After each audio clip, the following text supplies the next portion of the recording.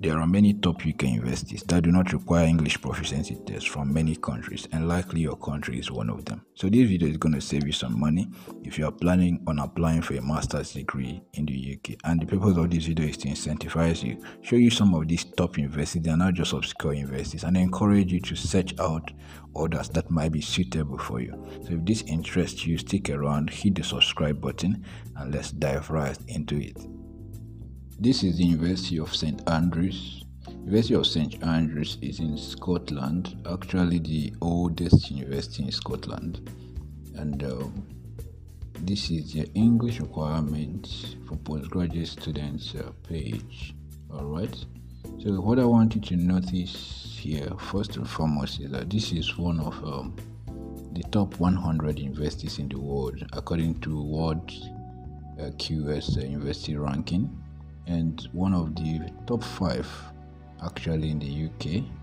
Now look at this statement here: English language requirement for postgraduate students. So you have you should not need to provide an English language test score to evidence your English language ability if one of the following applies. Okay, so one of them is you have a UK degree that is taught in English. Of course you don't have that. If you're watching my video, likely you don't have that, but this is what is of interest to me: degree from countries where English has official status.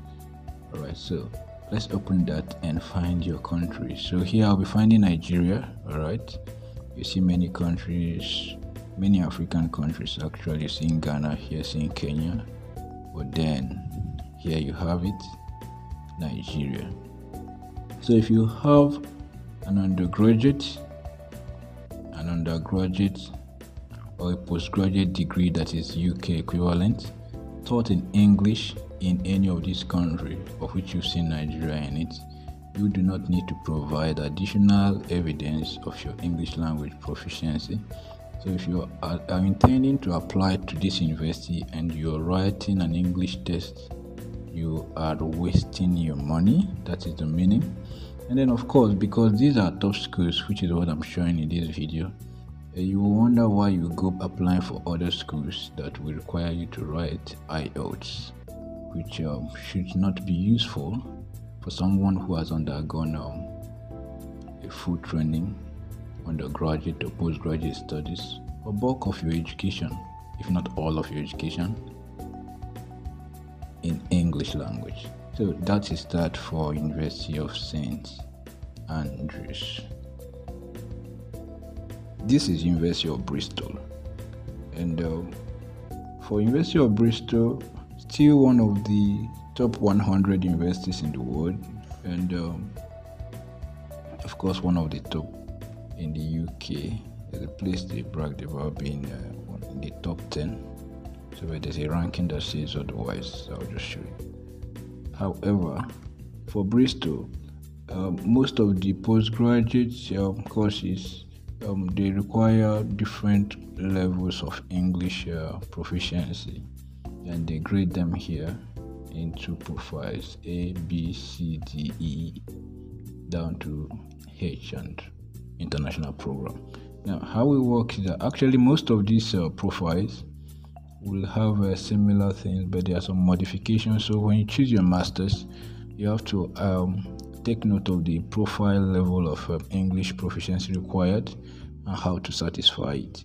But most of the likelihood that you're going to pick a master's that will not require an English test is very high, especially if you're from Nigeria. So I'll pick one from A to probably F or E.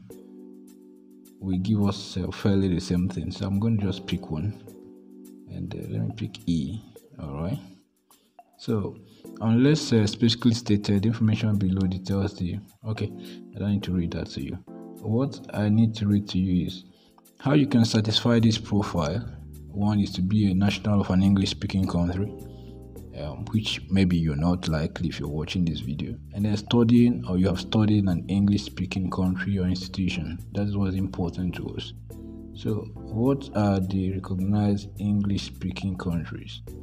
So the beautiful thing about Bristol is, again, that they recognize your country.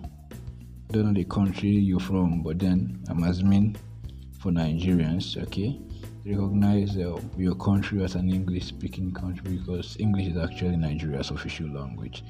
So in that case, if you have been able to study and obtain a degree or even complete high school, even in an English-speaking country, okay, you will be exempt from an English test. So, but then, of course, with no high school, I'm targeting here. You have completed an undergraduate degree in English in Nigeria, and you're applying to University of Bristol.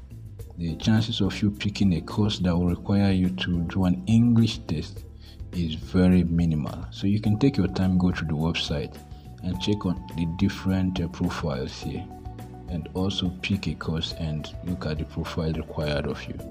So, but that is Bristol. And again, you'll be wasting your money if you're writing IELTS or any English test if you intend to apply to Bristol, especially without checking which profile your MSc course fits into. This is UCL, one of the top universities. Of course, this is the, should I call it the bragging page, first in research, and it's in the World QS ranking of 2022. But I'll quickly go to the English requirement, which is my area of interest in this video.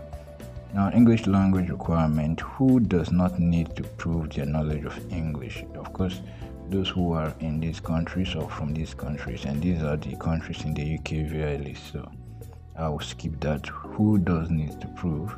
Will need to prove your English language proficiency in 3 ways: education, obtaining a qualification in English, your work experience. Another way you can do that, of course, is the English language qualification that I'm trying to discourage you from writing if you don't need it.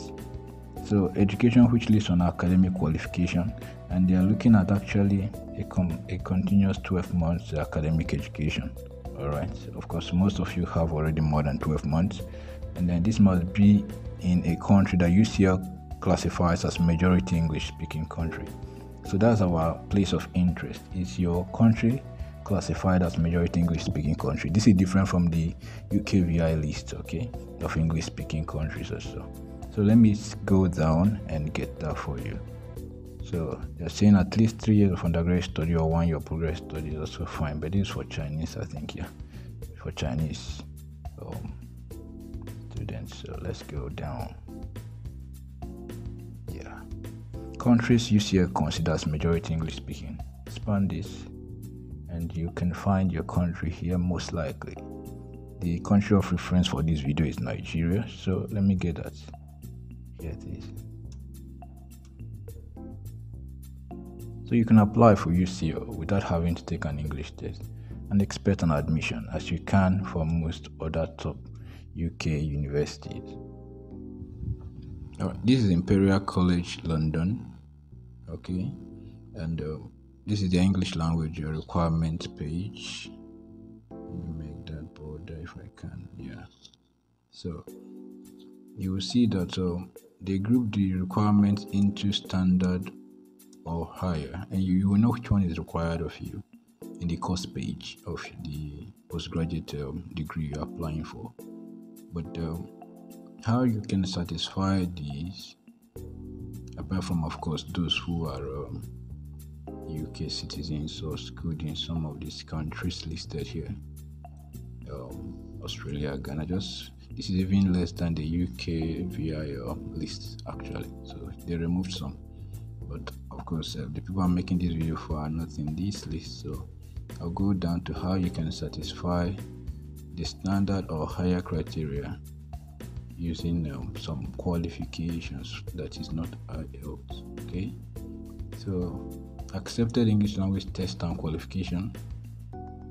Say you only need to meet the relevant standard in one of the following. So you have your Duolingo, IELTS, and the rest of them. Accepted English qualification. So let me go to what might surprise you, and that is the very last thing on this list: West African College Examination Council, WAEC.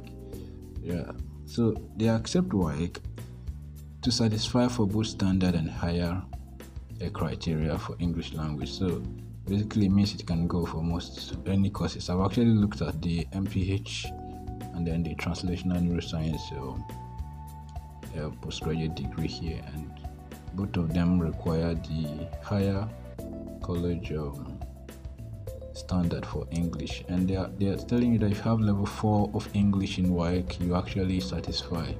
Level 4 is C4 in WAEC. So unless you're doing the English test for something else, the chances are that you don't need an English test if you're applying for this university. And of course, it is one of the top 10 in the UK, one of the top in the world. There could be many other reasons why you require an English test. It could be visa requirement or whatever. But if your main reason is admission, your chances are that you do not need one, and you can save yourself some money just by following the information on this video or making some more research on your own. So that's the end of the video. If it is helpful, give it a thumbs up, and if it is not, you can give it a thumbs down or comment below and tell me what I should do right. And of course, subscribe to the channel if you want to see more of my video. That'll be all for now. Have a good one.